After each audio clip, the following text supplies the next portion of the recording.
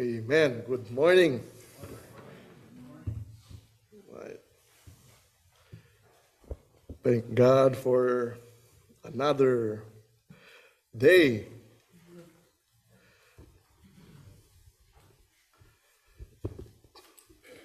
Do you know that Sunday is our happy day? Yeah. Sunday is my most relaxing day. Sunday is my most happy day because we are here giving our praise and worship to God, doing our obedience to Him, following Him. So this is the most beautiful day of the week, Sunday. Do you agree? Do you agree? Amen to that. Amen to that. If you want to be relaxed, every Sunday you go to church and you will be relaxed. Okay. The start of a beautiful, you see? The beginning of our lesson, the start of a beautiful and meaningful life starts with a choice. Then changing our old ways with the new ones. And finally, taking a chance on our choice. For the past weeks, we've been talking about choices. Okay, change. Change is a start of choice. Okay. Now, according to Zig Ziglar, somewhat the same, the 3 C's of life: choices, chances, and changes. You must make a choice to take a chance, or your life will never change. That is true. That is true. So that's why the start of a beautiful and meaningful life starts with a choice. And then after the choice, you change your old ways with the new ones. And taking a chance on that choice of yours. Now we talk about choice, and we talk about change. And last Sunday, almost at the last part of the lesson, I said that trying new things is scary. But what is even scarier is regret. I remember one of my friends, when I mentioned this, he told me, Mike, you are wrong. It is not regret that is scarier. And I'd ask him, what is that? It is the person beside you. It is the person beside you. I was like, you are the person beside me. So trying new things is scary, but what is even scarier is regret. There's always risk in life. There's always risk in life. There is risk in choosing. Remember that. You might choose the wrong path. There is a risk also in change. You might, for example, lose a friend. Okay? When you try to change your life, because your new life now, you're embracing a new values that's different from your friend's values. So therefore, you are losing that friend of yours. Because you do not have the same values together. So there is a risk.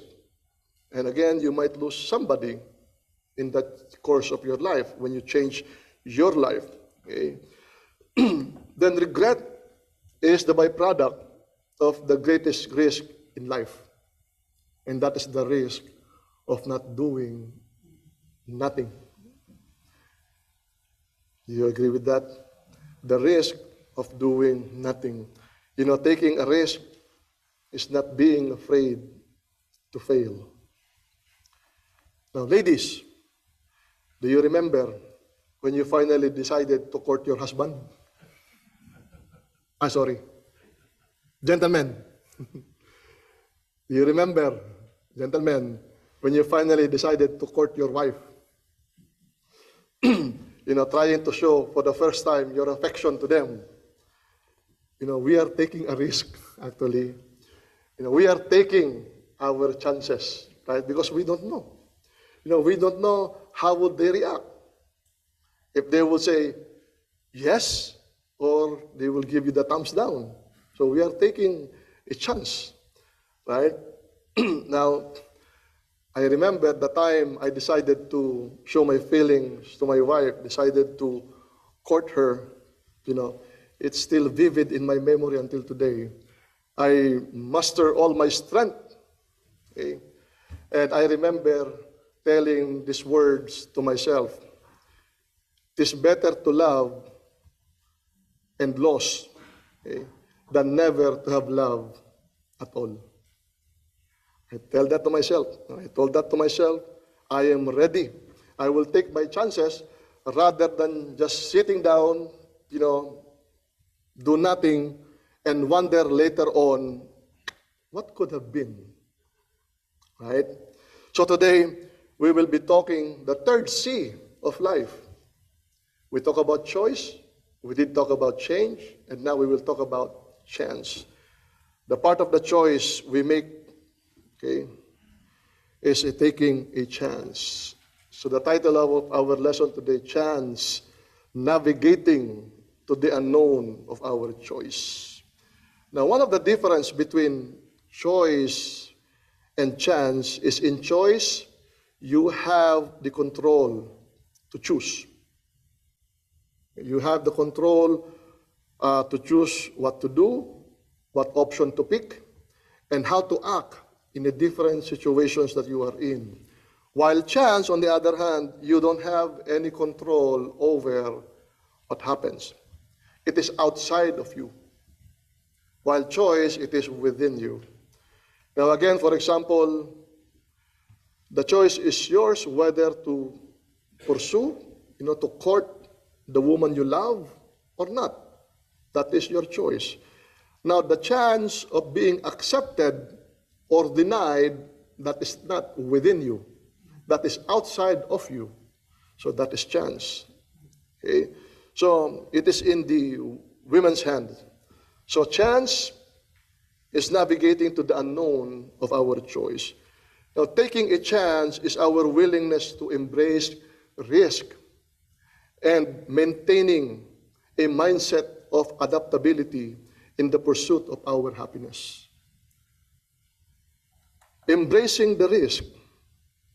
We said that taking a risk or taking a chance, for that matter, is never afraid to fail.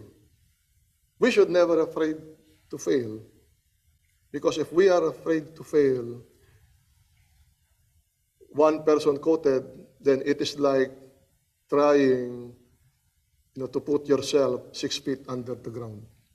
Because life is about taking chances, about taking a risk. Never afraid of what will meet you along the way. Never afraid of what will come along the way, along the path of your choosing. Never afraid on what will come, the challenges, the changes as you pursue your happiness on the road and as you pursue your success in life. Never afraid. And never afraid of what will meet you on the road for the better version of you. Now, when you see those different ads, we have so many different ads, like telephone companies. When you go to the social media, when you go to the network, you Google, there's so much advertising. When you watch YouTube, right? So one after another, one commercial after another. When you go out there, you see billboards. When you go to malls, you see a lot of advertisement. Companies, food chains, telco, telecommunication companies, food supplements, clothing lines, etc. Okay. Now, what are they telling the consumers like you? Why are there so many advertisements out there? Okay. What are they telling us? They are telling us that they have the most value for your money. They are telling us that they are the best for your choice over the other option. Right? That's why there are so many advertisements out there. Okay? Trying to outdo one another, trying to prove that they are better than the other. Now, with all those sales pitches, we will have to choose which one is the best. We will have to choose which one supports our values. we will have to choose which one will give us the most edge, right? So we will have to choose. And hopefully, it will meet our expectations, okay, which is in the future, either sooner or later, as they advertise. Now, as we made that choice, we are taking our chances that we are not being deceived by these people. Correct?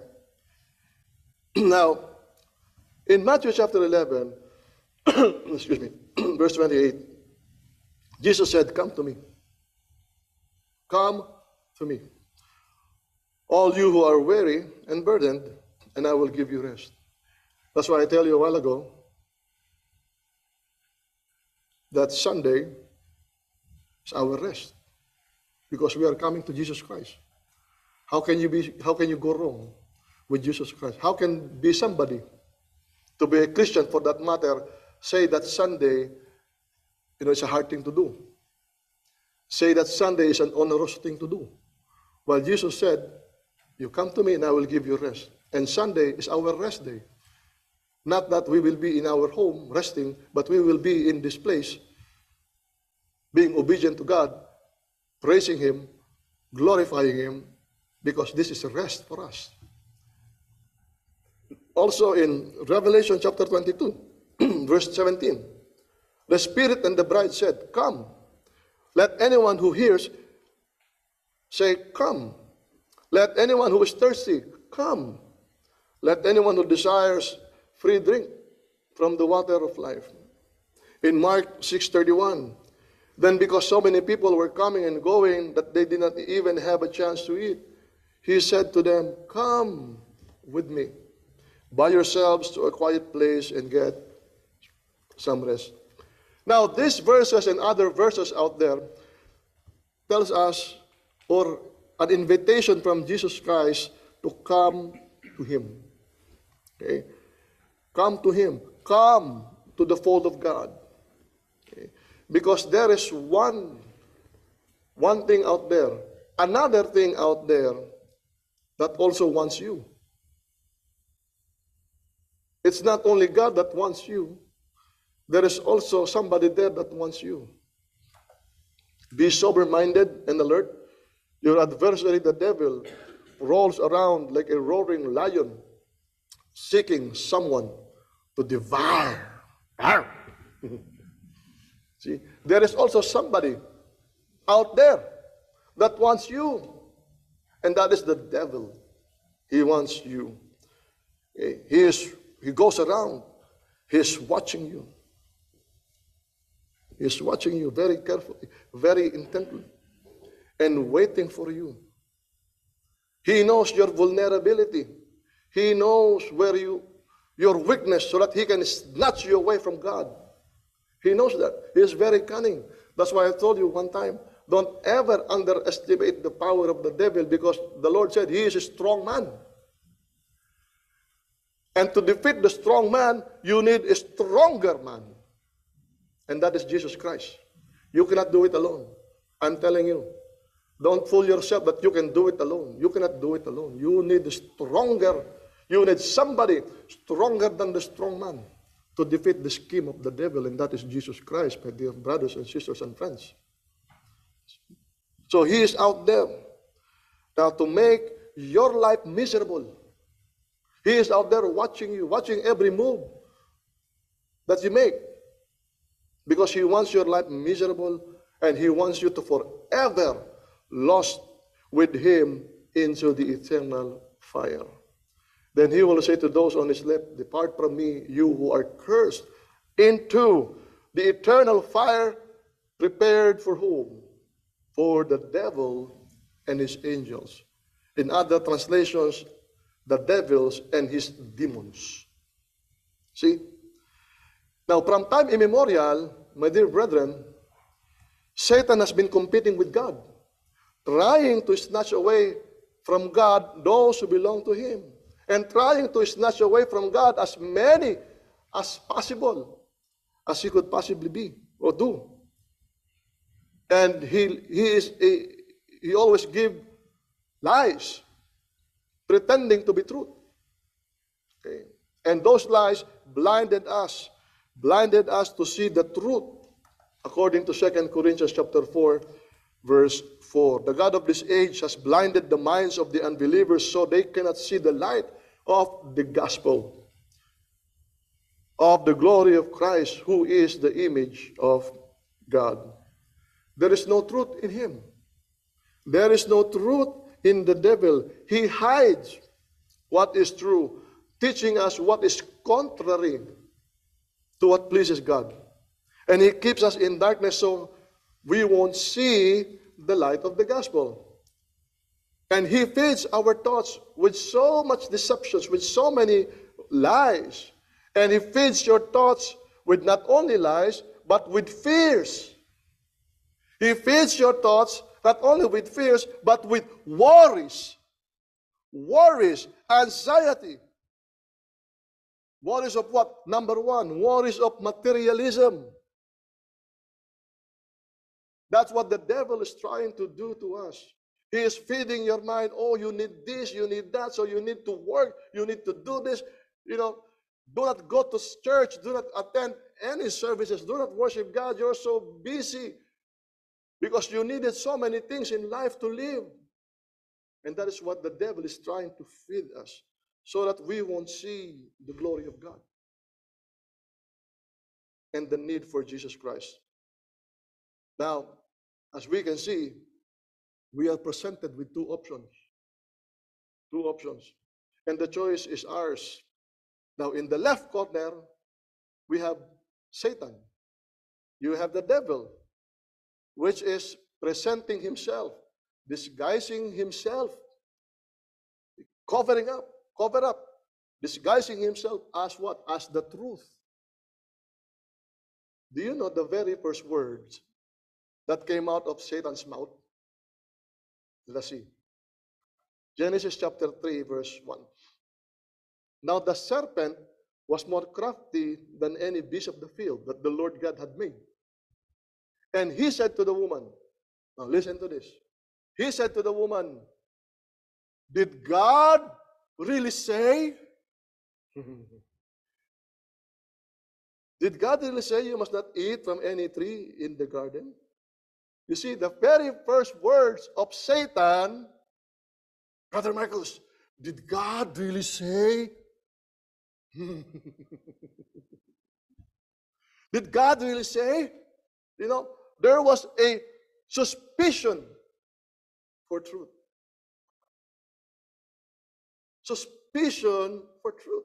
Did God really say that you must not eat? Suspicion for the truth.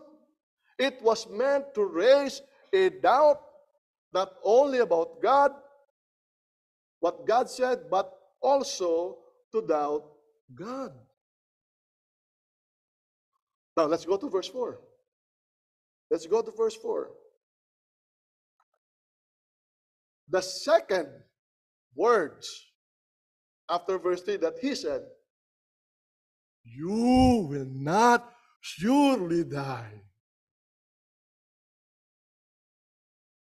And I would like to add, ha ha ha ha. The devil said, you will not surely die, Brother Marcus. See, this word of Satan is what? It's an affirmation of the falsehood of God. The first one, did he truly say? Raising the suspicion for the truth. And when he said, you will not surely die, it is an affirmation of the falsehood of God. He is not God. You will not surely die. He is lying to you. Listen to me. He is now telling you that God is a liar. You see, first he raised the suspicion of the truthfulness of God. And now he affirms that God is false. A fake God. A God that cannot be trusted. That is Satan at the left corner. On the right corner, there is God. The right corner is God. We have God. The real God. The true God. Now, Jesus tells us, come to me. Come to me. Now, we knew what happened to Adam and Eve when they chose evil. People knew what happened to them. Jesus said, come to me. Take my yoke upon you and learn from me. Let me teach you, in other translations. Let me teach you. Let me teach you my ways. Why? What is Jesus' way? He said, for I am gentle and humble in heart, and you will find rest for your souls. Hallelujah. You will find rest. That's why Sunday, thank you, Lord, it's my rest day. It's our rest day. We enjoy. We are enjoying our fellowship with one another. Are you not enjoying your fellowship with your fellow brothers and sisters? Yes, we are. We are. Jesus is telling us that his teachings, his way of life is not grievous.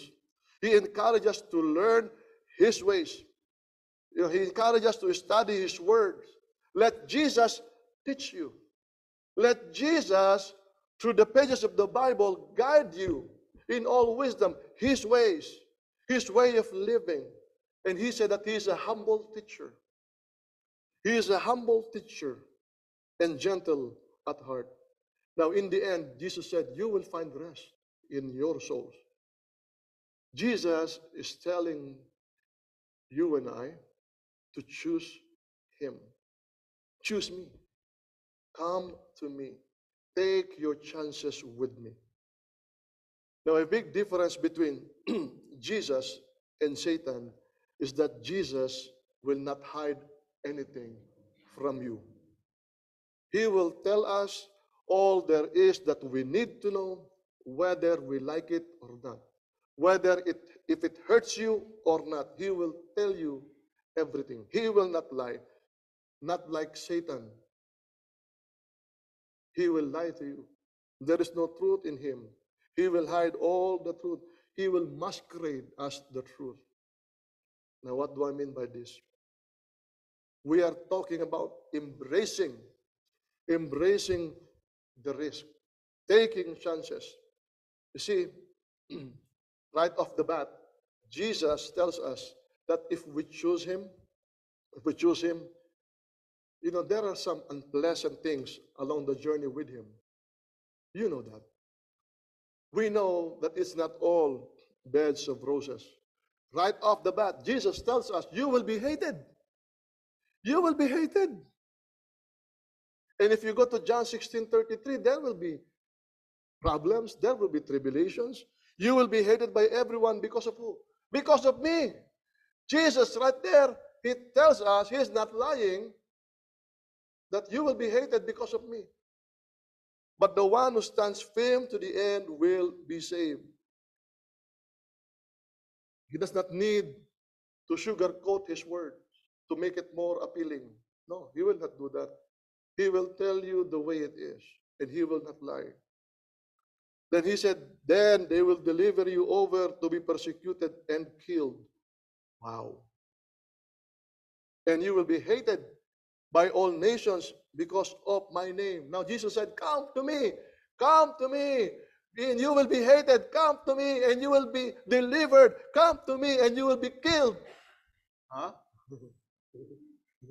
talking about taking our chances with Jesus Christ. Lord, what did you say? You want me to take my chances with you, and I'll be dead? Come on. Yes, Jesus said yes. Yes. Is he not lying, Brother Mike? No, he's not. That's the truth. That's the truth. Talking about in the right company. You see? But Jesus said, come to me. Take your chances with me. You will be hated. But guess what? At the end of the day, you will have eternal life in heaven. There you go. There you go. Lord, I'm in. I'm in. See? Because this life, my dear brothers, sisters, and friends, is temporary. This is temporary. You see me now? I see you now. Lord willing, tomorrow we will see each other again. Lord willing, next Sunday we will see each other again. If it's the Lord's will. Temporary. We might not see each other next Sunday. Do you believe? Yes. That is the reality. That is the reality. We might not see each other next Sunday. That is the reality of life. But Jesus Christ said, you come to me, take your chances with me, and you will be with me in heaven. Praise the Lord. Amen to that. Amen to that. Lord, I'm in. I'm in. You see? Jesus is all about the truth. That's who he is, the truth. But of course, at the end of it all, there is heaven waiting for us if we endure till the end. The 12 apostles, they took the risk. Paul took the risk. The 3,000 souls that were baptized during Pentecost, they took the risk. The believers after them, they took the risk. And you and I, when we accepted Jesus Christ, when we said yes at that moment, and when we were immersed to that water, we said, yes, Lord, I will give my life to you till the end. We took the chance with Christ. We are taking the risk with Christ because we know that the risk far outweighs the benefits. For we know to whom we are having our faith. We all embrace the risk, as I've said, because the benefits far outweigh the risk. And earth is temporary, and heaven is eternal happiness. Embrace the risk. Take your chance with Jesus Christ. And second, the mindset of adaptability. When you take your chance, when you are taking your chances, you are embracing the risk and you are maintaining a mindset of adaptability. As we journey on the path of our choosing, we don't know what we will meet on that road. And for sure, we will be presented with another choice to make. It's choice upon choice upon choice, one after another. And as we travel through our path, as we are journeying, there will also be the possibility of the course being redirected. This is the way I'm going, but there will come a time that my course will be redirected by God or by the situations, and that we must have an adaptive mindset. Okay. Now, an adaptive mindset, a mindset of adaptability or an adaptive mindset is one that responds positively to changes and challenges, seeing them as opportunities and making changes for the better you. We say that the only constant, or that the change is the only constant in life. A change is the only constant in life. So therefore, adaptation is a constantly evolving process. Because change is constantly evolving or constantly changing. Change is constant. So we therefore need to adapt to these changes. It's an evolving process. We continue to adapt to what situations we are in. Our minds continue to find solutions to make life better every day. And as we develop a mindset of adaptability, our hands become more productive. Our way of thinking, our minds become more creative. Our mentality becomes more resilient. And our choices, our decisions, more intelligent. And that's the benefit of having an adaptive mindset. And having developed this kind of mindset, we are better able to handle adversity. we are better able to maneuver ourselves along life's obstacles. When our life is being redirected, we are better able to maneuver ourselves with the obstacles. We are better able to pick ourselves up after the storm and live a life all over again when you develop an adaptive mindset. Now, the Bible talks about this kind of mindset. In Proverbs 24, verse 16, it says, the godly may trip 7 times, but they will get up again. But one disaster is enough to overthrow the wicked. This is an adaptive mindset. Even though how many times you trip, you fail, because you are resilient, you have an adaptive mindset, you will get up. But those who are not resilient, those who have not this kind of adaptive mindset, the first time they fall, they will never get up. They're easily defeated. You see, but one disaster is enough to overthrow the wicked. When the Israelites left Egypt, okay, after the plague, particularly the 10th plague, the very first time the Israelites complained against God was just right after when they left Egypt. When the king realized that all the Israelites were gone and he had no more servants, he had no more slaves,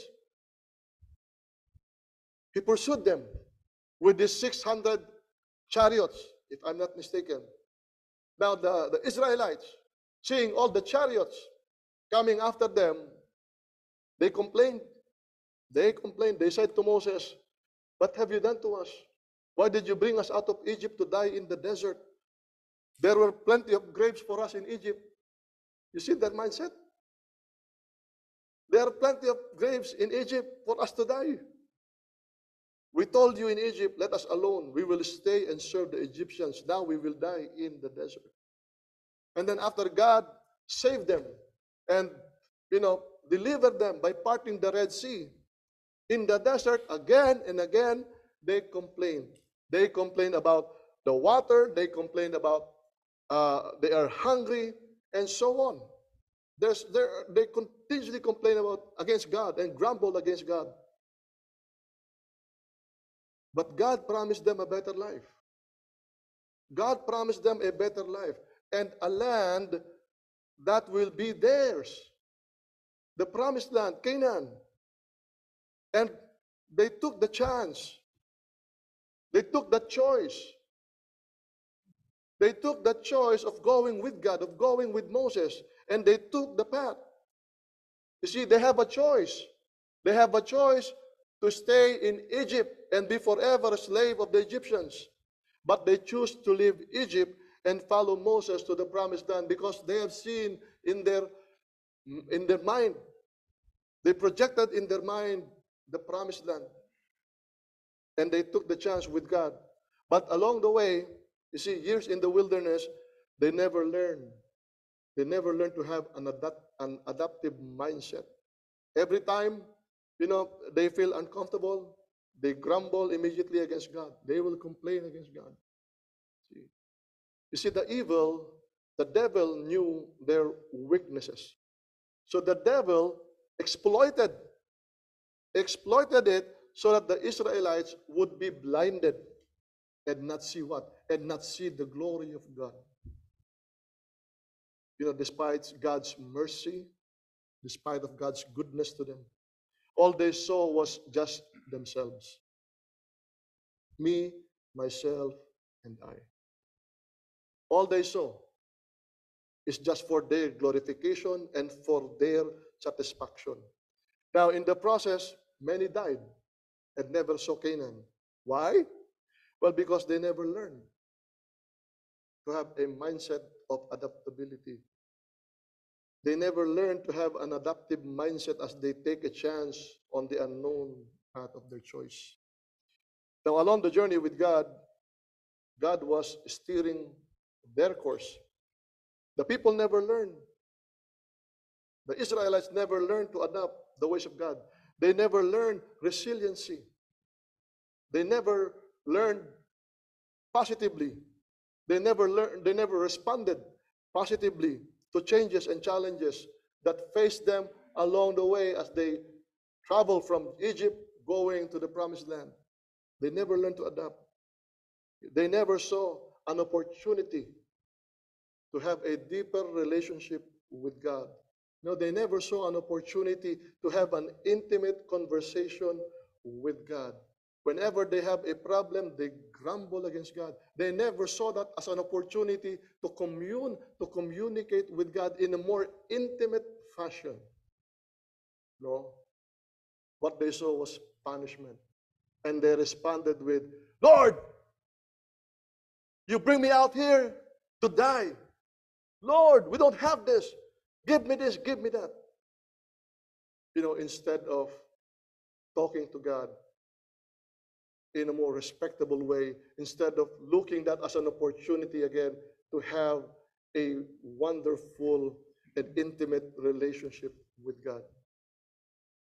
Now, on the other hand, Apostle Paul adapted. From being a church persecutor, he became a church planter. From being a believer's nightmare, all the believers, I could see that all the believers were afraid of Apostle Paul. So from a believer's nightmare, he became a believer's defender. When Jesus showed himself to Paul on the road to Damascus in Acts chapter 9, Paul changed he changed his life by choosing to follow Jesus, by taking a chance with Jesus Christ. You see, Jesus only revealed his plan to Paul, okay, for Paul to Ananias. Okay. When Jesus said to Ananias, go, because this man is my chosen instrument to carry my name before Gentiles and kings and the people of Israel, for I will show him how much he suffered, or much suffer for the sake of my name. Paul never knew these things. Jesus Christ only revealed this to Ananias. See? But, Ananias could have broken this news to Paul. But Paul, he could have an idea of the suffering that he would face when he would serve Christ. But up to what extent of suffering, up to what pain, level of pain, he did not know. Because he never experienced firsthand how to suffer for Jesus Christ. We know that he was the one giving sufferings to the people, but he never experienced it to himself. I remember when I was a kid back home, when the doctors and the nurses would give us a injection, a flu shot. They normally do it in our butt cheek back then, And they will say, for those kids, the first timer, because they will cry, they are afraid of the needles. The doctors and the nurses would say, oh, relax. Think of it, it's like a little mosquito bite or just an ant bite. So the kids would relax. Okay, I got this. It's like a small mosquito bite or a small ant bite. And then he would go like this, and then the doctor, the nurses will, inject the needle. And after that, ow, ow, oh, I thought you said a small mosquito bite or a small ant bite. Yes, but it's 500 of them. It's 500 small mosquitoes and 500 small ants. See, Apostle Paul never experienced firsthand the suffering, the pain.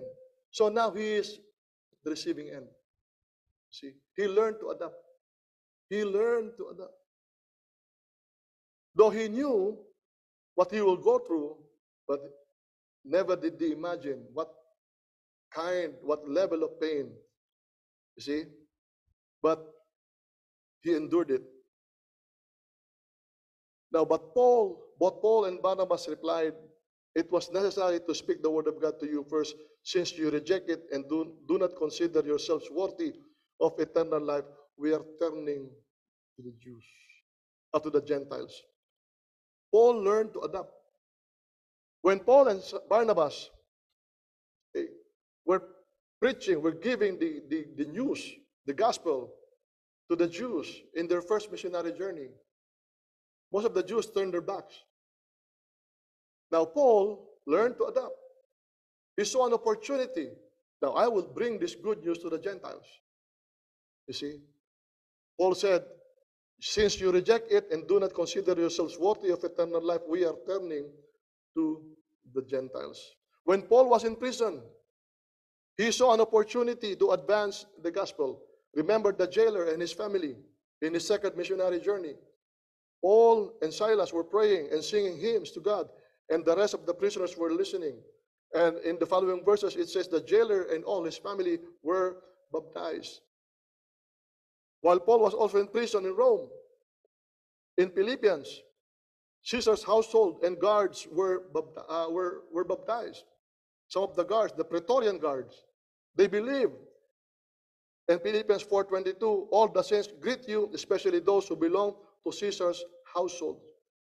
You see, Paul saw an opportunity even while he was in prison. And while he was in prison, he wrote his four epistles, or what is called the four prison epistles: Ephesians, Philippians, Colossians, and Philemon. Paul never saw prison as a threat. He saw it as an opportunity to advance the gospel. That is having an adaptive mindset. See? Now, brothers, sisters, and friends, I want you to continue your life with Jesus Christ. For those who have not yet accepted the Lord, and to our friends listening, may I suggest, and as I presented, take your chance with Jesus. Why? You are already walking in the ways of the world. We already walk the ways of the world. You are already in the way of sin. Now, at the end of life's path, we know that it is not the winning path. Now, it's time to change our ways by choosing Jesus Christ and taking our chances with Him. It's high time to walk with Jesus, and as we walk with Him, you embrace the risk, and it's all worth it. In 1 Peter chapter 1, verse 7 tells us, even gold is tested for genuineness by fire. Now, as you journey with God, have an adaptive mindset. Always see an opportunity. Always see an opportunity to advance the gospel. Always see an opportunity for the glory of God. Never lose sight of heaven. Matthew 24:13 tells us, he that perseveres to the end will be saved. And I want all of us to remember these words of invitation by Jesus Christ again. He said, come to me. Come to me. Come to me. If you are not yet with Jesus Christ, dream this word. Dream these words. Come to me. If you are not yet in Jesus Christ, if you have not yet repented of your sins and you have not yet baptized, immerse yourself into Christ, and you are not yet walking with Christ, remember these words. Come to me. And finally, let me leave you with these words in John chapter 6, verse 68. Why would you come to Jesus? Simon Peter replied, Lord, to whom would we go? You have the words of eternal life. How can you lose with the one who has the eternal life? Again, the gospel is yours. For those who have not yet accepted the Lord, may we encourage you to come to Jesus this very moment and accept Him, repent of your sins, and be baptized for the remission of your sins. And for that, shall we all stand as we sing the song of invitation. Good morning.